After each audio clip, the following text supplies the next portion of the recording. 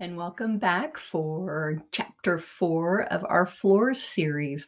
When we left off on the last video, we had just been introduced to Leo and the door boy or the bellboy, Remy. It's Pilar's son, who is the maid at the hotel, and Leo is the son of the maintenance man, Clarence. He lives there on location with his father in the basement, and it kind of gave us a little lowdown on how the hotel is organized and how the Fillmores live in the basement, and they're the maintenance men who take care of everything around there. And the owner of the Whippet Hotel, Merganser de Whippet, has disappeared for 100 days and counting, and strange things are starting to happen, and Leo is wondering where he is, and suddenly he is presented with a mysterious box that gives him some very interesting clues to a challenge that he must face, hopefully with a duck and with another child, to save the Whippet, and that's all he knows. So we are now launching into the fun part of the Floors series. So here we go with Chapter 4, Into the Pinball Machine. It was a beautiful summer night on the grounds where Mr. Phipps had surrounded the carved hedges and giant bushes around the pond with tiny lights that shone like stars. The ducks had been brought down and swam lazily in the water, quacking softly at the setting sun, although Betty was not among them. "Dinner is served," said Miss Sparks, playing hostess to the guests who'd chosen to attend the party. This included a smattering of short stays, including Jane Yancey, the ornery little daughter of the zillionaire, and her mother, Nancy Yancey. The father, presumably, had business to attend to on Wall Street. Ms. Pompadour was there with Heine, who sat by the pond barking at the ducks. Meanwhile, Captain Rickenbacker was deep in conversation with Mr. Phipps about the shapes of the bushes. "I want a duck," said little Jane Yancey, who wouldn't leave the edge of the pond to come to the table. "Ask your father," said her mother. "Do you want to cook the duck or put it on a leash?" asked Miss Pompadour, who had no patience whatsoever for spoiled children. Jane ran to the table and sat by her mother, complaining about the rude woman and her barking dog, and dinner was served. There was no main kitchen in the hotel, but it didn't matter. Dinner, along with every other meal at the Whippet, was catered by one of the finest restaurants in New York, 1 block off the property. The restaurant was owned by the Whippet estate, and it only served the hotel. If you had a yellow or a green key card, you could dine there any time of the day or night and never pay a dime. Tips were also discouraged. Or guests could ring the restaurant by inserting a key card into a dining slot in their rooms, and food would be delivered to their doors under silver domes on piping hot plates. The staff was not invited to dine with the guests, unless you were Ms. Sparks.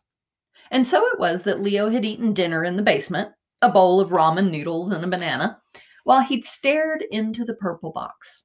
His father was off in the expanse of the maintenance tunnels working on something or other when Leo made the call. "Remy, are you there?" A split second later, Remy answered like he'd been holding the two-way radio next to his face, waiting for it to go off. "I'm here. Where are you?" "Oh, that's not important now. Who's in the lobby?"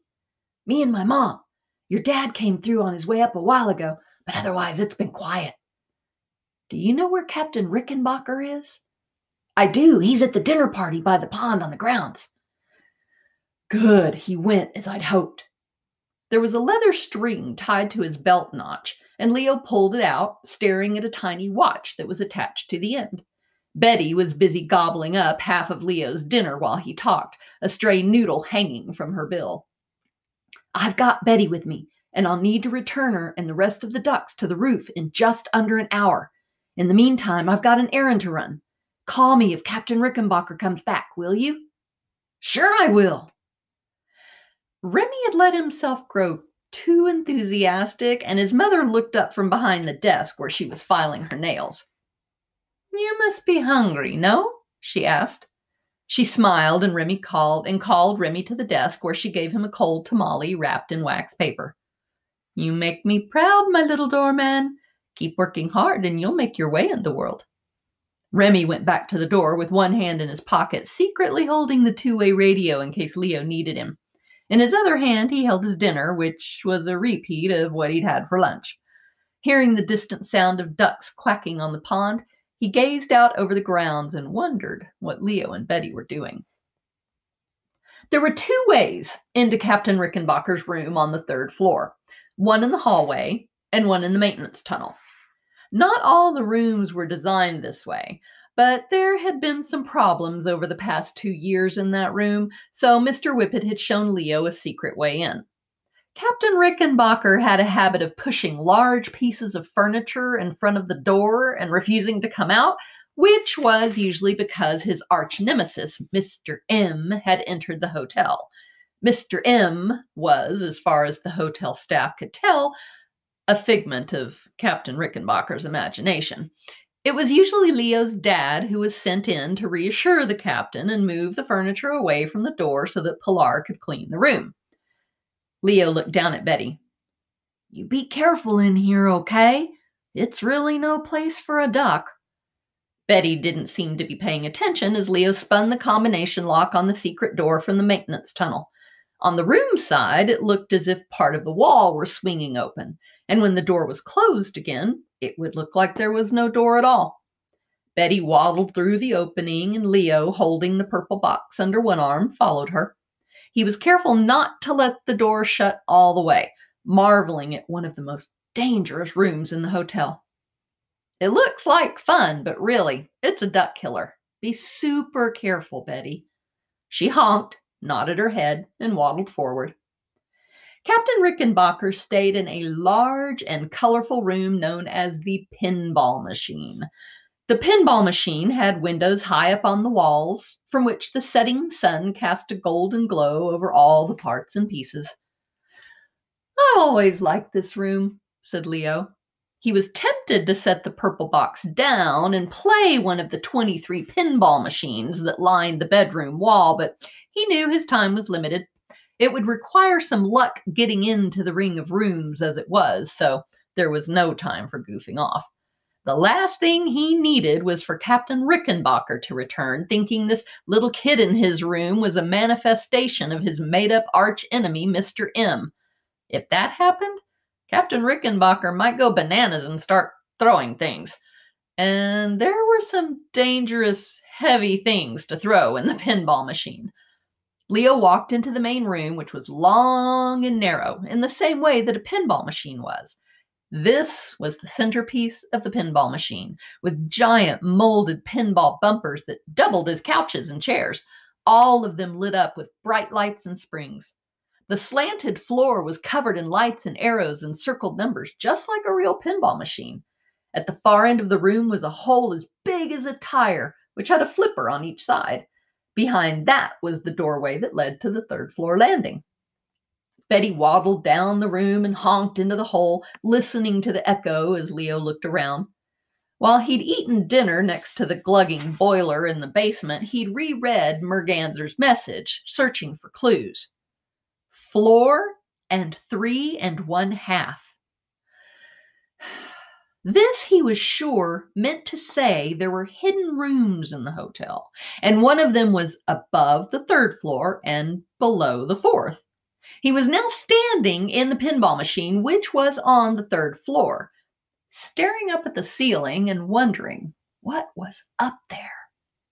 Strike the purple ball in the kitchen by the hall. Leo walked down the slick, slanted floor, careful not to slip, and arrived at the control booth. He set the box down and found himself feeling happy about the fact that the purple ball was stuck under a blue ball. They were big, like bowling balls, and just about as heavy. The blue ball would have to be played in order to retrieve the purple one from the track. In fact, the purple ball would need to be played as well because the balls were stuck under a sheet of thick plexiglass. They were only dangerous after they were shot into play. After that, a person could really get hurt in the pinball machine, which was definitely why Ms. Sparks was so happy Captain Rickenbacker had stayed in the room so long. No one else would rent it. "Betty," said Leo, "we'll need to play a couple of balls. Stay in here with me, okay?" Betty didn't mind being picked up. In fact, she loved it. When Leo put one hand on each side and lifted her up so she could stand near the controls, she sighed happily. Leo pulled back on the giant spring-loaded ball whacker and let go, sending the blue ball up the silver rails and into play. It bounced off spring-loaded couches and chairs, spun through a whirligig, and headed for one of the two giant flippers. The room was alive with bells and zingers, lights blinking everywhere. Betty was mesmerized, concentrating on every move the ball made. Leo had planned to simply let the ball bounce off the flipper and land in the gutter, but he couldn't help himself. He simply had to slap the flipper buttons with the palms of his hand. The buttons were big, like dinner plates, and send the blue ball sailing back up toward the kitchen, where it knocked down several letters that spelled out Merganser. The back wall spun the score on white tiles with black numbers as the ball came flying back toward the control booth. It slammed into a bumper and took flight, crashing into thick plexiglass in front of Leo's face. Leo laughed nervously, thinking to himself, if not for the plexiglass, that ball would have knocked my block off. Betty honked nervously, flapping her wings in the small space. Just stay put, you'll be fine. He let the blue ball drop into the tire-size hole, then he shot the purple ball into play. This was where it would get dangerous, because he needed that ball. He'd have to go out and get it. Okay, Leo, you can do this. Just take it slow. You wait here, he told Betty, giving her a stern look that she returned with equal vigor. Betty didn't like to be bossed. The ball was bouncing wildly back and forth between two chairs as Leo jumped out from behind the safety of the control room. He was standing in the middle of a live pinball machine, wondering what it would feel like to catch a bowling ball going 50 miles an hour. The ball came free from the back and forth of the bumpers and down the floor at lightning speed. Leo dove out of the way, sliding into a bumper of his own and feeling it fling him back like a rag doll. As he got his bearings, Leo saw that the ball had bounced back up in an arc.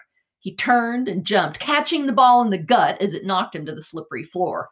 The weight of the ball pulled Leo down toward a round hole that would try to swallow him up, but Leo was a fast thinker, even inside a giant pinball machine. He held the ball in his arms, spread his legs, and caught hold of one flipper with each foot. If Betty were to walk onto one of the flipper buttons in the control booth, he might not live to tell about it, and he watched the duck carefully. Betty quacked. She stared at Leo, then at the big white buttons. Betty, no, please, don't. She held one webbed foot over the right flipper button, paused, then slammed it down. Leo leaned over to the left flipper just in time, but Betty was laughing now, waddling back and forth between the flippers as if it were the most fun she had ever had in her life.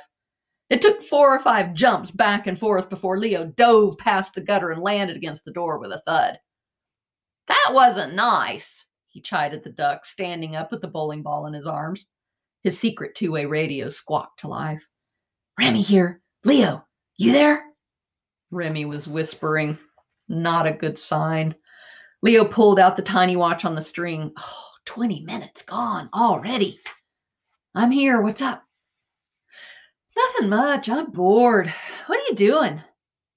Leo thought about what he should say. Remy was still brand new and he barely knew him. What if he told him a crazy duck was trying to kill him inside a giant pinball machine? So he settled for something slightly less weird. I can't talk now. I'm dodging bowling balls. Don't call unless Rickenbacker's coming up here. Got it? Do you have any idea how lame it is standing at the door? You're dodging bowling balls and my brain cells are melting from boredom. You gotta get me in the game. Not now, Remy. Stay focused. We'll talk about this later. Leo put his plan into high gear, setting Betty on the pinball floor and running up to the kitchen with the purple ball under one arm and the box under the other. He could barely hold on to both and nearly dropped the ball twice, which would have meant playing the whole thing out again and probably getting flipped around the room by an unreliable duck. He got to the kitchen and saw the spot he was looking for, a wall of lights in the shapes of bowling balls. One of them was purple, and Leo felt sure he knew what to do. Strike the purple ball in the kitchen by the hall. 3 times fast. Duck! He set the box down on the counter, careful not to let it touch a bumper. Then he held the heavy purple ball in front of the round light and shoved. When the ball hit the light, it kept right on going, right through the wall and dropped out of sight. Then the ball was back. "Uh-oh," said Leo. I don't think that was supposed to happen." Betty quacked from the floor, and Leo looked down. The ball was back, rolling out of a different hole by his feet. "I guess I should do it 3 times, right?" he asked Betty. Betty just stared at the refrigerator, which was shaped like a huge flipper standing on end. When Leo picked up the ball, it was half as heavy. Different ball. Interesting. He shoved it at the light again, and again it melted into the wall, dropped out of sight, and appeared at his feet. This time it was a lot lighter, like an oversized golf ball. Is it just me, or is this getting more confusing by the minute? The one-way conversation with Betty was surprisingly calming, and Leo began to think he was more like Merganser than Leo began to think maybe he was more like Merganser than he'd even thought. Merganser loved talking, but didn't often want anyone talking back. Leo was like that too. Speaking helped him think clearly, and ducks were awfully good listeners. "One more time, and I bet this thing will float away." Leo passed the ball through the hole one last time, and when he did, Betty honked louder than Leo had ever heard her honk before. He was reminded in that split second of one very important word in Merganser's note: duck! In this particular case, his mind flashed a message. Merganser probably wasn't talking about a real duck. He probably meant you're supposed to duck. Not one to take chances, Leo ducked, and when he did, the original purple ball, the one that felt like a bowling ball, flew out of the hole in the wall and back into the pinball machine where it belonged. It careened through a flipping turnstile near the ceiling, an impossible shot from any other angle, and all the lights in the room went dark. The ball bounced loudly into the gutter, and when it was gone, the lights came up a dark purple. A deep hum filled the room as a hole slid open in the ceiling, and a white light shone down on the dark surface of the floor. A ladder descended. Leo had popped back up when the ball flew past his head and had watched the pinball machine change. Now he was back on the floor, crouching down as another purple ball rolled out and bumped lazily against his foot. Leo took a moment to thank Betty for saving his life, then picked up the 4th ball. It felt like a ping pong ball.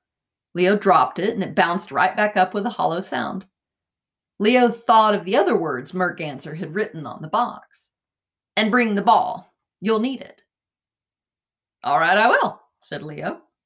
He started walking toward the ladder, worried and nervous as Remy's voice blasted out of the 2-way radio.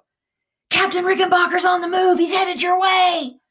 Leo had turned the room a deep shade of neon purple and opened a hole in the ceiling in the space of half an hour. He had no idea how to make everything go back the way it was. So he did what any kid would do. He threw the ball and the duck up into the hole, grabbed the purple box, and climbed up the ladder. Chapter 5, The Room of Rings, or the Ring of Rooms. When Captain Rickenbacker placed his yellow key card into the slot for his room, he heard an unexpected sequence of sounds. A swoosh, a slam, and a charge of electric energy. He jumped back from the door as if it were covered in kryptonite. He considered himself distantly related to Superman. "Mr. M, I presume," he whispered, for he was sure his enemy was inside, rigging all sorts of traps in his beloved pinball machine. If Captain Rickenbacker could have seen what was happening on the other side of the door, it would have almost surely confirmed his suspicions. The ladder shot back from where it had come with stunning speed. The round door in the ceiling slammed shut. The lights in the pinball machine went back to the way they had been before. The captain's key card had activated a fail-safe to the ring of rooms. Stealth was not one of Captain Rickenbacker's strong suits. He was more inclined to bold attacks and ninja moves.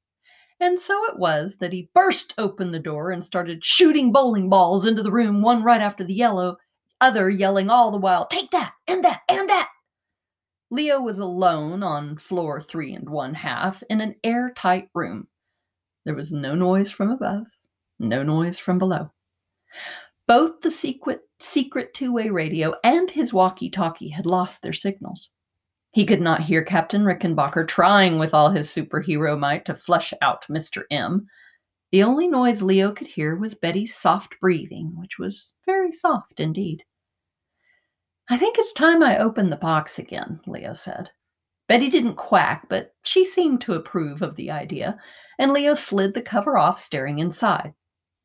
Over dinner, he had figured out that the lid would slide onto the back of the box as well, and this he did so as not to leave it behind if he got lost in the maze. "I think I'm standing right here," he said, setting the box and the very large purple ping-pong ball on the floor next to him. He was pointing to a small round mark on the floor, while Betty waddled off behind him. The box was full of colored rings of different sizes, and so was the room. All the walls in the real room were bright white, lit from behind frosty glass. And all the rings were positioned exactly where they were in the box.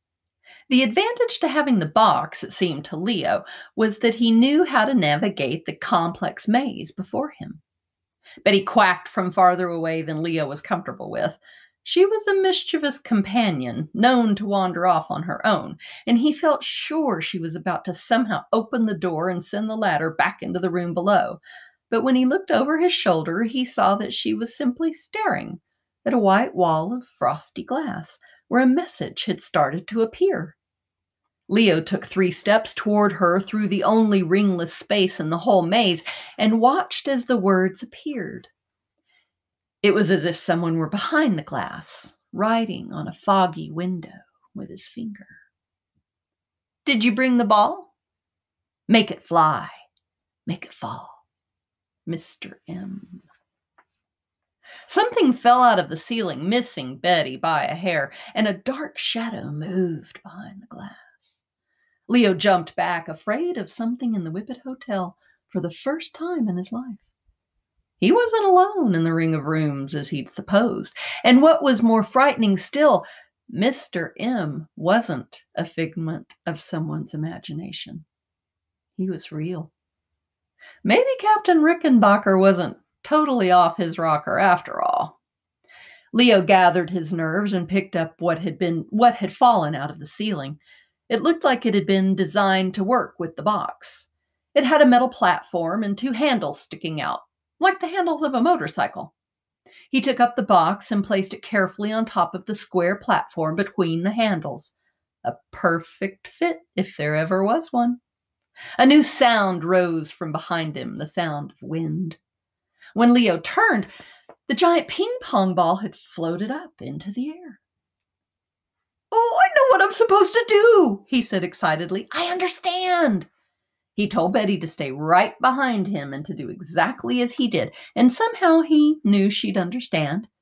She fell in line as Leo held the handles on the box and stared into the model. "I know the way out of here, but there must be some trick to it, and the trick must involve the ball." As he neared the floating ball, he felt what he'd expected. A strong channel of air was coming out of the floor, holding up the ball. Leo twisted the right handle as if he were actually riding a motorcycle and watched as the ball moved slowly forward. Twisting it the other way brought the ball right back. He tilted the front edge of the box down and the ball descended, the flow of air from the floor growing weaker. Then he tilted the front of the ball up faster than he should have, and the ball bounced off the ceiling. He leveled the box, and the ball was back, holding steady in front of his eyes. "Well, Betty, I know how to get this ball through the maze. I just don't know why I'm doing it." Leo shrugged. There was nothing to be done but guide the ball and follow it through, and so he began. Everything started out fine, twisting and turning through one green, then one yellow, then two red rings, Betty hopping through the rings behind him. But then he came to a place in the round maze where there were two rings to choose from.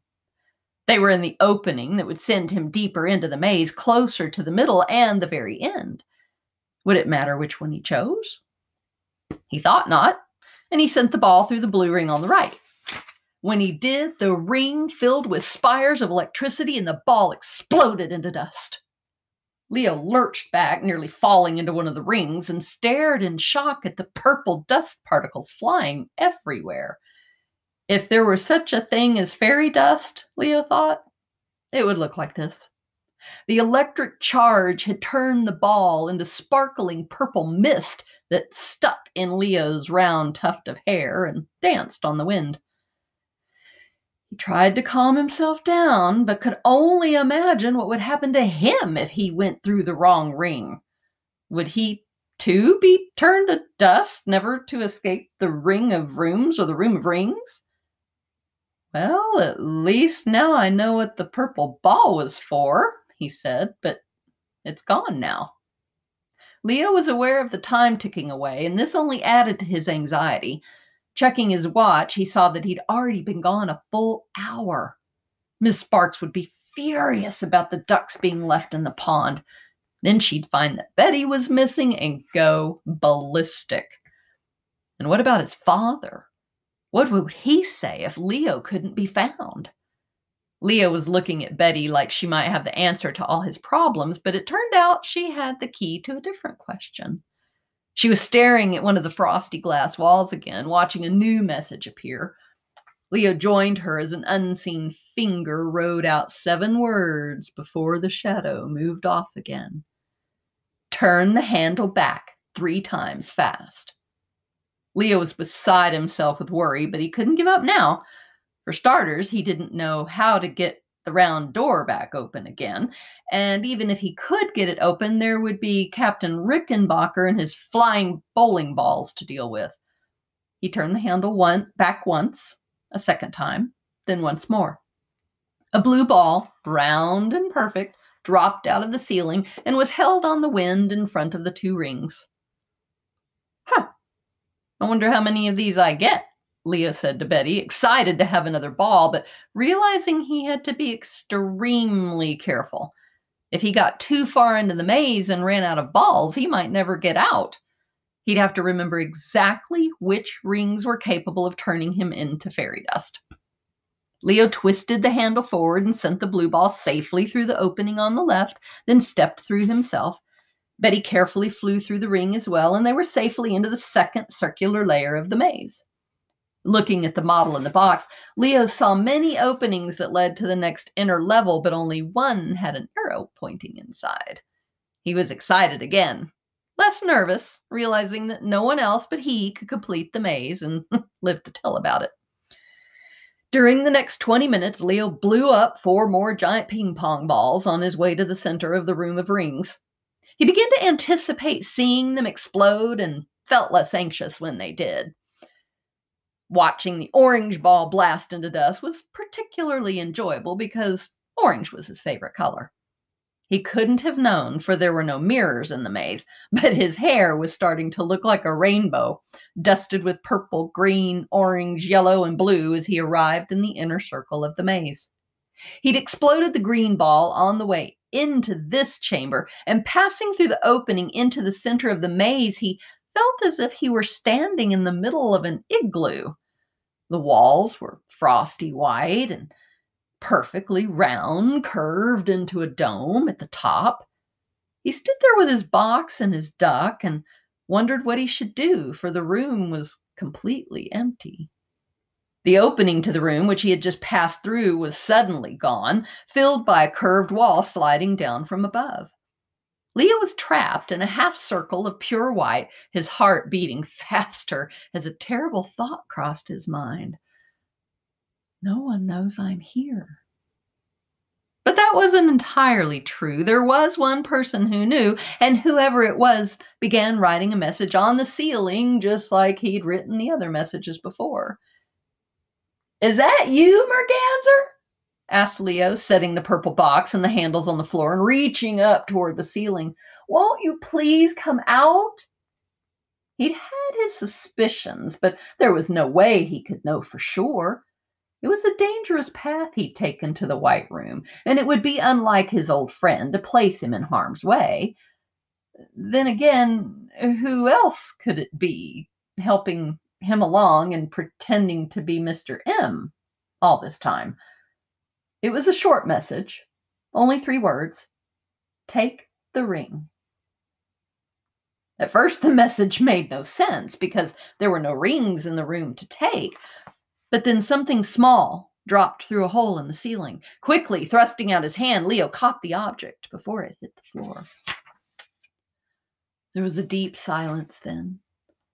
Even Betty seemed to understand that something important had just happened. Leo knew it too, but he didn't say anything. There was something very special about the ring that had fallen into his hand. Something so special it nearly made him cry, but not quite, as he placed it in his pocket next to his mother's watch. Thank you, whoever you are. Without any warning at all, the hole in the ceiling got bigger and a blue box fell through. It was the exact same shape and size as the purple box sitting in the center of the room. Leo caught the blue box as it was falling, finding it heavier than the purple box, but not by much. On the lid was a message. Don't turn me upside down. Don't open me until morning. The emblem of Merganser's head was also on the box, right in the middle. I got another box, said Leo, very proud of himself for what he'd done. What do you think of that, Betty? Betty was growing very bored and extremely hungry. She honked irritably, staring up at Leo as if to say, I've had it with rings and rooms and boxes. Get me to the roof or I will chew on your shoes. We have been in here a while, haven't we? But I don't know how to get out. Leo wanted desperately to open the blue box, but he'd been told not to, so instead he took the purple box off the handles and set them aside. He put the lid back on the purple box and set the boxes next to each other. And then he sat there for a minute, unsure what to do, until a new message appeared on the ceiling. Connect the boxes. Pick them up. Like all the earlier messages, this one appeared, then slowly drifted away, the frost returning to the glass. It took only a moment for Leo to figure out that the blue box slid snugly on top of the purple box on little wooden rails he hadn't paid any mind to before. The two were one now, inseparable unless they were intentionally slid apart. There was one last message being drawn with a finger on the glass, and this one worried Leo greatly. Hold on tight! He didn't see any reason to hold on tight, so the message unnerved him. Should he hold the boxes tight, or pick up Betty and hold her tight, or was the floor about to fall? The third thing Leo thought, the thought about the floor falling away, was the reason he was supposed to hold on tight. He found himself on a twisting slide and wondered if he was inside one of the tubes of the double helix. Oh, those were far too narrow, he knew, but things had gotten so terribly strange at the Whippet Hotel that he couldn't tell up from down. Wherever he was falling fast, turning sharply every few seconds, barely keeping hold of the two boxes that had become one. He came to a harrowing U-turn and was tossed from the tube, landing squarely on top of the duck elevator. He made the mistake of turning toward the echoing sound of Betty sliding down behind him, and she crashed into his face, feathers flying as she regained her webbed footing and quacked angrily. Leo threw open the trap door atop the duck elevator and jumped inside, landing with a bouncy thud. He grabbed the boxes first, then the duck, and shut himself inside. It's getting awfully crowded in here, wouldn't you say? He asked Betty. 2 boxes, a boy, and a duck did take up some space when there wasn't much to be had.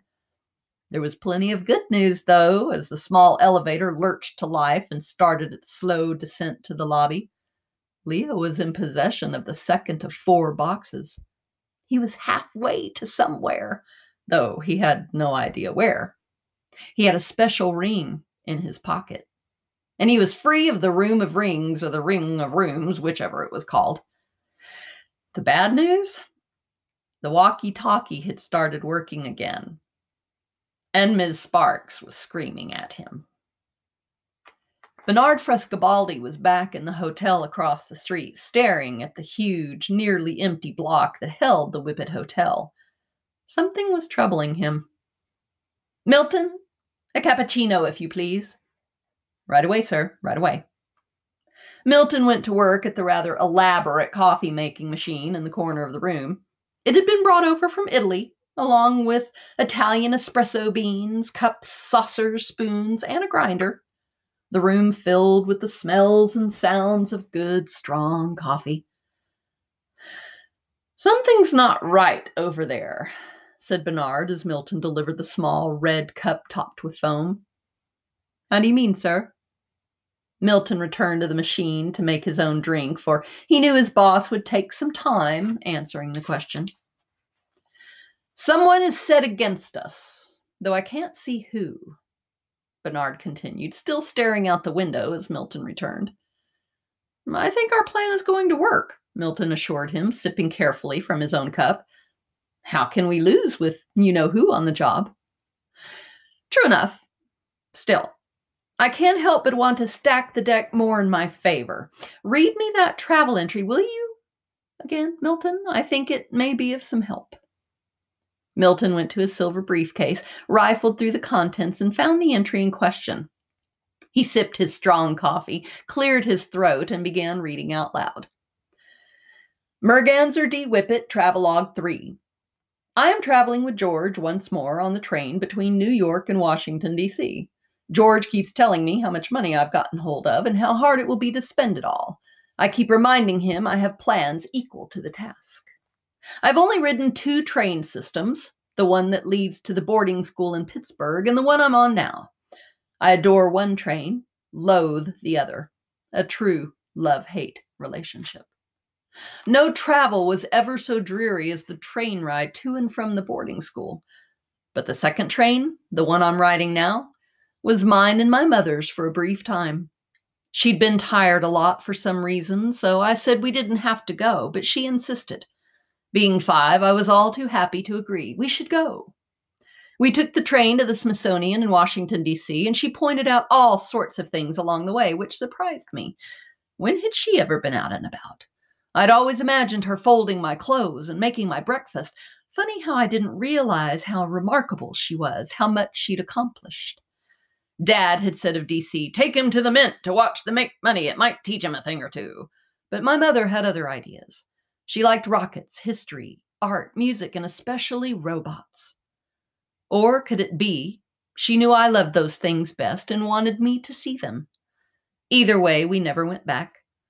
One time on the better train of the 2 was all I ever got. After that, my mother was tired all the time. She hardly got out of bed, and I thought a terrible thought. Our one great adventure had worn her out. I'd exhausted her. MDW. P.S. I have plans for a hotel, and the hotel will be a railroad room. I don't think I'll let anyone inside the railroad room, at least not for a while. Bernard shook his head. Milton scrunched his nose. I've been all through the place, top to bottom. There is no railroad room, right? Either way, our plan is in motion. Things will get interesting starting tomorrow. Milton sipped the last of his coffee. I can hardly wait. Chapter 6. Theodore Bump and the Troublesome Robot. By the time Leo reached the lobby, the hotel was ready for the night. Remy had fallen asleep in one of the big chairs, while his mother quietly dusted the brass handrails. Ms. Sparks was nowhere to be seen, off on a rampage searching for Leo all over the hotel. Leo tucked the 2 boxes beneath the nearest sculpted green bush, it was in the shape of a rabbit, and turned to send the duck elevator back up to the roof. Betty was sitting down in it, nestled in a ball, which was very unlike her. Are you okay? You must be hungry. Leo felt terrible. He loved animals, and he'd put Betty through quite an adventure. The poor thing could barely keep her eyes open. I'm sending you back to the roof for now, Leo whispered. You'll find some food in the pond. He closed the duck elevator and pushed the button for the roof. Where have you been? Everyone's looking for you.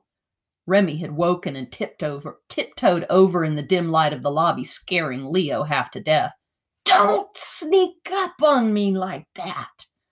Sorry, it's a habit of mine. I like to sneak.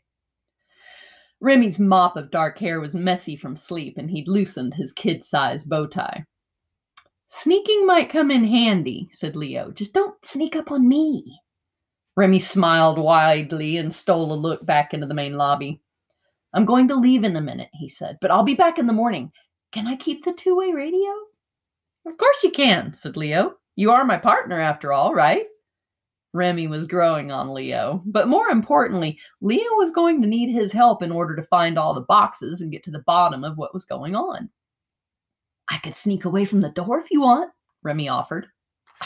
How? Asked Leo, assuming Miss Sparks' evil eye was on the door all day long. Miss Sparks has errands tomorrow afternoon, so my mom will work the front desk. She said she'd watch the door so I could explore if I wanted to, as long as I didn't go looking for cupcakes. Are there cupcakes up there? Remy looked up at the ceiling, curiously licking his lips. You've never been upstairs? Asked Leo. He had such free reign of the hotel, it hadn't occurred to him that others might not share the same privilege. Are you kidding? I've only been here one day, and I spend every waking moment standing at that dull front door. It's torture. Remy looked up at the ceiling again. How many cupcakes are up there? Forget about the cupcakes, Remy. We've got more important things to think about. Right now I have to get these boxes to the basement and avoid Miss Sparks. Boxes? Asked Remy, for he had only seen the purple box. Leo cringed. He'd spilled the beans. You found another box? That's awesome! Remy glanced around the lobby, searching for the hidden boxes. They must be important, right? The first one's got Merganser's head on it and everything. Wait a second. You said the purple box had duck food in it. Well, I barely knew you way back then, said Leo. I had to come up with something. For all I knew, you were working for Ms. Sparks. Psh, are you kidding? She won't even give me a bathroom break. But Remy wasn't hurt. He understood that it took at least 6 or 7 hours to cultivate a trusting friendship. So what's in the boxes? He asked. Before Leo could answer, a voice, splashed with a rich Spanish accent, filled the lobby. Remilio! Time to go, sweetie. Oh, Mom, please don't call me that. It's embarrassing. Leo? Pilar said, finding them at the duck elevator. You'd better head for the basement before Miss Sparks finds you. She needs some cooling off time. Leo couldn't help thinking Remy's mom was about to see the 2 boxes tucked beneath the rabbit bush, but it was Remy who spied them. Leo could see it in his round saucer eyes. And you, little hombre, said Pilar, putting an arm around her son. We better get you home. You have a long day at the door tomorrow. Remy groaned in agony at the thought of standing in the lobby with Miss Sparks all day, but he brightened when he remembered what his mom had told him. I'll show him around the place tomorrow afternoon, said Leo, reading Remy's thoughts. I know the whippet inside and out. Pilar was happy to see her son had made a friend in Leo, whom she'd always adored. And Leo liked her, too. She'd covered for him with Miss Sparks lots of times. Skip the cake room, okay? She said playfully, messing Remy's hair. You got it, said Leo. You guys can team up all you want, Remy smiled. But if there's a cake room in this place, I'll find it. Remy left with his mom, and Leo grabbed the boxes, heading for the basement. When he came to the bottom step and creaked the door open slowly, he peeked inside, hoping not to see his dad drinking iced tea and reading the New York Times, old copies of which stood in 3 towering piles next to his bed. Dad? You in there? Leo whispered. The basement wasn't huge, but it was very cluttered. Pipes, boxes, the call center, the boiler, the washer, the clothesline, and a lot more. No one answered, so Leo crept inside, took the boxes apart, and hid them under his cot, sighing with relief. At least the boxes were safely hidden, even if he was in trouble for going missing for several hours. Leo heard the sound of the toilet flushing in the small bathroom off in the corner and realized he wasn't alone after all. He had a few seconds, though, which was just enough time to leave something on his dad's pillow. "I thought I heard you come in," Leo's dad said.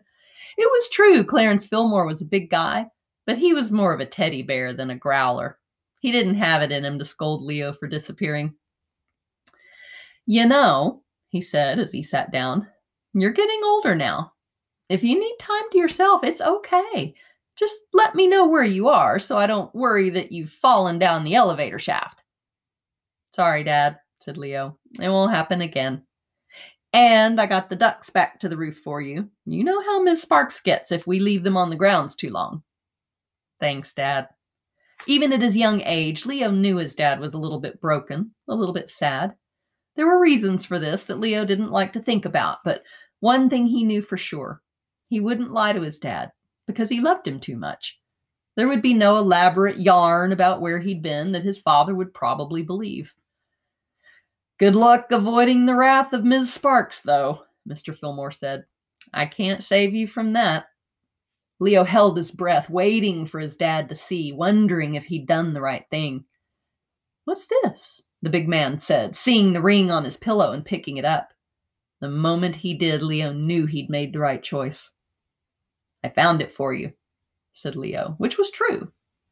Leo's dad didn't say anything. He stared at the ring as he lolled it over and lay down on the sinking cot, moving it in the light.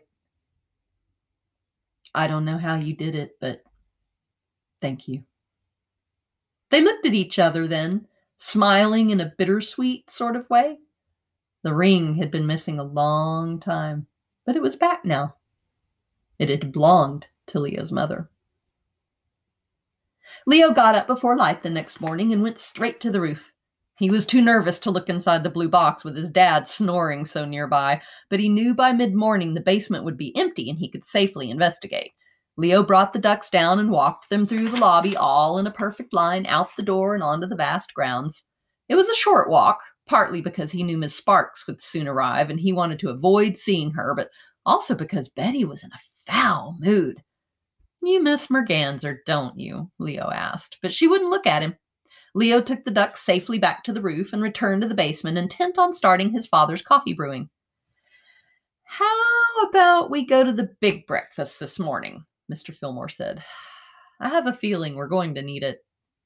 Leo began to protest because it would mean seeing Miss Sparks, but then he reasoned that A, he could not avoid her forever, B, breakfast at the Whippet was hard to resist, and C, it was a good sign that his dad wanted to eat breakfast with everyone. He'd been keeping to himself more and more, staying in the maintenance tunnels, avoiding contact with just about everyone. Breakfast at the Whippet was brought over from the restaurant and served family style in the puzzle room, which was just off the lobby across from the duck elevator. It was the one time when all the guests and staff members were invited to dine together. Often Leo was so busy during the day that he neglected lunch altogether and scarfed down a late dinner, so a big breakfast was a must if he could get it. "Leo Fillmore," said Miss Sparks as he stepped foot into the puzzle room. "Sit here, next to me." Leo looked at Remy, who was ashen with concern for his friend, but there was nothing either of them could do. "Pass the hash browns," said Lillian Pompadour, and Leo sat down. Miss Sparks was silent as Leo loaded his plate with eggs, bacon, and blueberries. She had half a grapefruit and 2 vitamins, which struck Leo as one of the saddest things he'd ever seen, given the choices she had. "You know, with Mr. Whippet gone, I'm in charge," she said, only loud enough for Leo to hear as the guests and the staff talked and laughed. "I do know that, yes," said Leo, trying to be as contrite as he could, for he knew this would please Miss Sparks. "I could hire a new maintenance man. How would that be?" Leo looked at Miss Sparks, frightened of what it would mean if they were tossed out on the street. He would never forgive himself if his father got fired from the Whippet. "Out with the old, in with the new. It has a certain ring to it, doesn't it?" Leo knew better than to grovel or make promises. Miss Sparks would not respond to such tactics. He took a bite of bacon, chewing quietly as her voice grew louder so everyone could hear. "Mr. Bump is having trouble with the robot again," she declared. "I want you up there the moment you finish that disgusting plate of food." "Yes, ma'am," said Leo. "And bring him some breakfast." Leo nodded. Remy, who was in love with robots, piped in. "You got robots up there?" he ventured, glugging down some milk as he waited for an answer. "Yes," said Ms. Sparks, staring at Pilar as she continued. "We got robots up there. Not that you'll be seeing them anytime soon." The accusing look seemed to indicate one of two things. Either Ms. Sparks thought Pilar had done a poor job teaching her child English, or she was sending a veiled threat to the maid. "Don't let your little urchin out of the lobby while I'm gone, or else." Leo looked down the table and saw that everyone but Mr. Bump and Mr. Yancey had shown up. His dad was there wearing the ring on a chain around his neck, which pleased Leo immensely. Ms. Pompadour was holding Heine, feeding him bits of sausage and yammering with Mrs. Yancey, the oil tycoon's wife. The bratty little girl, Jane Yancey, was downing powdered white donuts with frightening efficiency. And Mr. Phipps stood with Captain Rickenbacker, drinking coffee and staring at the puzzle. The puzzle was unusual for its size. There were 800,000 pieces, which sat in pyramid-shaped piles on the longest table in the hotel, the length of 12 pool tables, to be exact. "It's coming along nicely," said Captain Rickenbacker, gazing over the long table. Mr. Phipps didn't quite agree as he stared at the piles of pieces and the slight progress that had taken place in the years he'd been at the hotel, which were many. I would have hoped for better by now," he said, "but the edge does look nice." He'd been the one to complete the edge of the puzzle with Merganser's help about a year before, after which Merganser had whispered a secret to the old gardener. "There are 223 ducks pictured in the puzzle, and a pond, and I'm in there too." He had slapped Mr. Phipps on the back, nearly knocking the black freckles off his old dark face, and added, "That should get you moving in the right direction." Mr. Phipps loved Merganser, but he had no illusions about the puzzle. Clue or no clue, the puzzle would never be finished. It was just too big, too hard. "Ducks, you say?" said Captain Rickenbacker, for Mr. Phipps had let slip the secret. "Ducks." "Does this look like a duck?" asked the captain, holding up a single yellow piece. Mr. Phipps said that he thought it did, and then walked to the other end of the table, leaving Captain Rickenbacker to hunt for pieces on his own. "Why they waste their time on that ridiculous thing, I have no idea," said Miss Sparks, looking at the two men in disbelief. "It's a Zen thing," said Clarence Fillmore, "like meditation or a rock garden." "What on earth are you babbling about?" said Miss Sparks, who had no patience for mystical talk of any kind. She leaned over the table and turned her head to stare at Leo's father, her tall beehive hairdo precariously close to touching a pile of pancakes. "I don't think finishing the puzzle is the idea," said Mr. Fillmore. Miss Sparks was clearly unimpressed. "I have a mind to take Pilar's vacuum to the whole mess and use the table for firewood." The attention was off of Leo, so he bolted from his chair, gathered a plate of baked goods for Mr. Bump as he gave Remy a look that said, "Keep your radio on, I'll be calling you." All Remy could think about was standing at the maddening dull door all morning, thinking about robots and cupcakes. Afternoon couldn't come soon enough. "Are you alone?" The voice came from behind the door to Theodore Bump's room on the 4th floor. "I am," said Leo. "Hand me my breakfast," Mr. Bump said, his arm sliding out from the cracked open door. Leo put the plate in his hand, the door swung open a bit more, and then the plate and the arm were gone. A moment later, the door flew open, and Theodore Bump grabbed Leo by the arm, hauling him inside and slamming the door shut behind them. "Can't be too careful, wouldn't you agree?" he asked Leo. "I agree," said Leo. He had come to learn that more often than not in the Whippet Hotel, short and agreeable answers were safest. The room was fabulous. There were no two ways about it. If it weren't for its eccentric guest, Theodore Bump, Leo would have liked to spend more time here. He was a kid, after all, and all kids love robots. Theodore Bump went to his desk and sat down, typing something out on a computer as he munched on a muffin. A familiar banging sound was coming from a room in the back, but Leo ignored it for the moment. I'm right in the middle of this, you understand. You'll have to deal with the problem yourself. Okay, said Leo. He couldn't know if the rumors were true. No one knew. According to his father, and Pilar, who cleaned the room now and then, Mr. Bump was a writer. That part wasn't so unusual. It was what he wrote and how much that made the rumors swirl. It was said that Theodore Bump wrote 3 novels a month under a total of 9 assumed names. It was said that Theodore Bump wrote 3 novels a month under a total of 9 assumed names. Pilar went so far as to say they weren't just any novels under any old names, but famous novels and famous names. To hear it from her, Mr. Bump had written about half of the most popular books around. Leo watched Mr. Bump type at lightning speed for a moment more. Then the man turned in his threadbare blue robe and stared at the boy, his gray hair matted on one side as if he'd gotten out of bed and gone straight to the keyboard. I don't like to be watched while I work. Do you mind? He asked. Oh, of course not, said Leo. When Theodore Bump turned back to the screen, Leo leaned in close behind him and tried to see what the man was writing. He thought he saw a wildly famous writer's name, but he couldn't be sure. He left Theodore Bump and followed the banging sound to the other end of the room. The place was completely overrun with robots.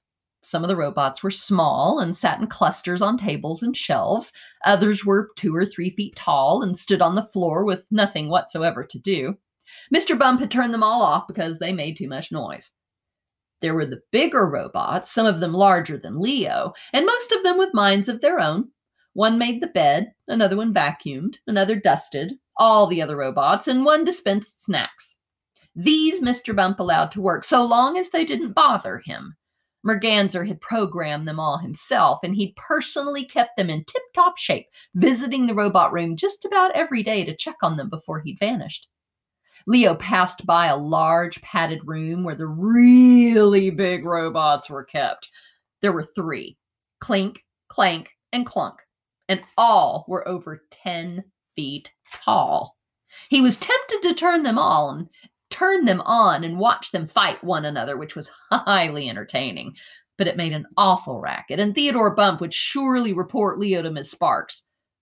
Still, how could he see them standing there, heads bowed, silently staring at the floor without turning them on? He promised himself he would return someday soon when Mr. Bump was out for a walk and watch the robots rumble. Maybe he'd even bring Remy. In Merganser's absence, there was one particular robot that was causing Mr. Bump a lot of problems. His name was Blop. Blop's job was keeping company and making conversation, which meant he was programmed to talk with guests in the room and make them feel at home. Unfortunately for Blop, Theodore Bump was never in the mood for conversation. In fact, Theodore Bump was so antisocial that it had begun frying Blop's circuitry.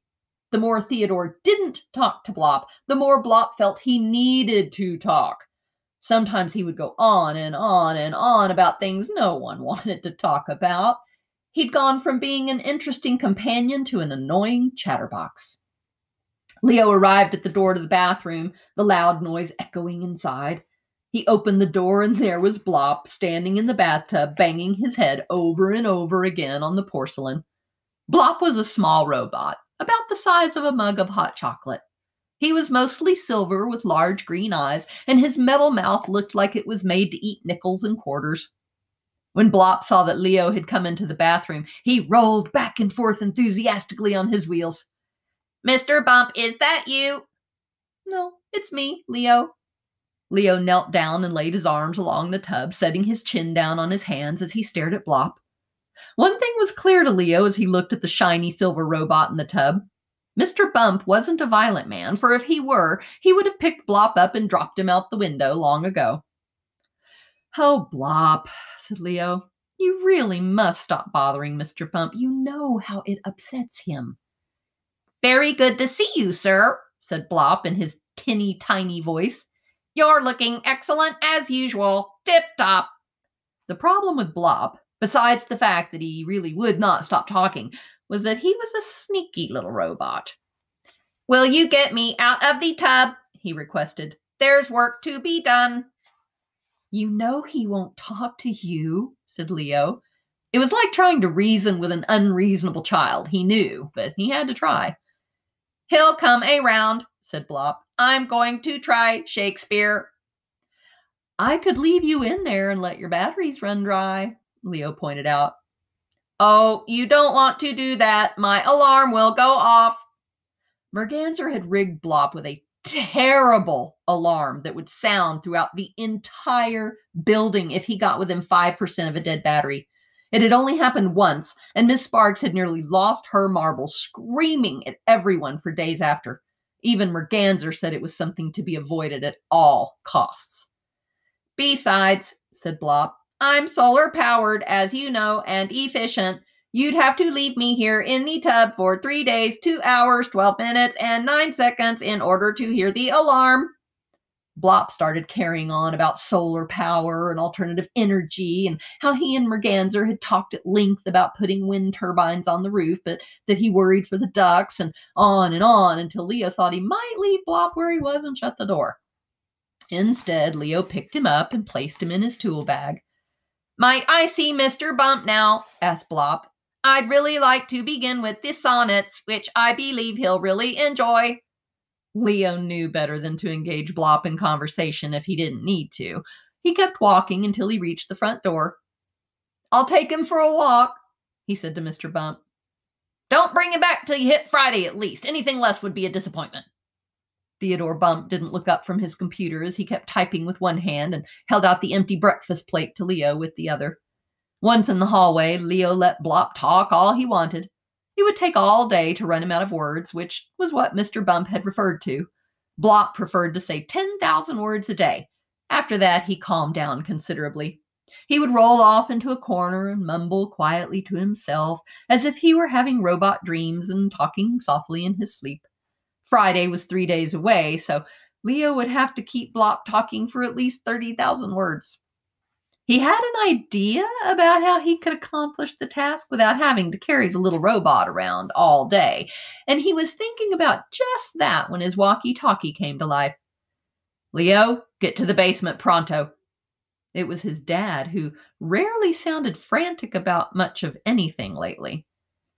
I see you have a Phillips screwdriver in your bag, said Blop, who had burrowed his way inside the satchel. And then he carried on about the origins of a great many tools as Leo ran down the maintenance stairs to the basement.